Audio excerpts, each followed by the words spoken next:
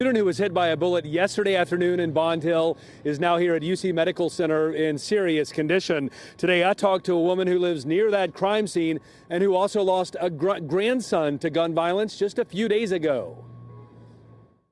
The apartment building where Ann Spikes lives is next to Woodward High School. It's also near the spot where someone shot a student Thursday afternoon. The teenage victim managed to make it back to Woodward's campus to ask for help. And I just hope and pray that he makes it. For Spikes, what happened just off Glen Meadow Lane in Bond Hill hits way too close to home. My daughter called me and told me, she was like, Moore just got shot. I was like, oh, no, no, no, no, no, no, no. Her 16-year-old grandson, Lamar Spikes, was shot and killed in Westwood Saturday night. The Taft High School sophomore was described by a coach as a great teammate and by a teacher as a great kid. He was loved. I mean, he was so loved. They just took my baby away.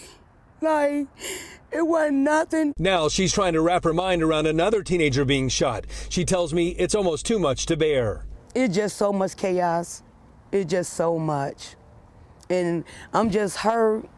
I'm still hurt.